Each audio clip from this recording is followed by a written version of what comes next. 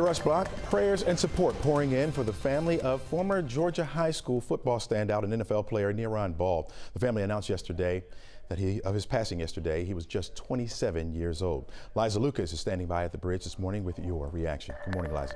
Good morning, Chesley. Neiron Ball went to Jackson High School. He was a Florida Gator playing for the University of Florida after recovering from brain surgery. So his passing touching a lot of communities. He was also a 5th-round pick for the Oakland Raiders, a linebacker right there. His passing coming nearly a year after he suffered a brain aneurysm and was placed in a medically induced coma at Emory. And in late July, his family announced that the Georgia native was out of the coma but was a quadriplegic. And a lot of people have been weighing in on his passing, sending in their condolences. You know, this was actually one of the top stories on our Facebook page. This really hitting home, and Justin talking about he is our local hero. Reading these words right here, his family truly all amazing. There is no news story that can truly depict all of his talents. He will always be a Red Devil for life. Again, those Jackson Red Devils. So a lot of people have been weighing in across the metro, across the sports community. We want to hear your thoughts this morning. You can read this full story up on 11alive.com. In the meantime, Fran, over to you.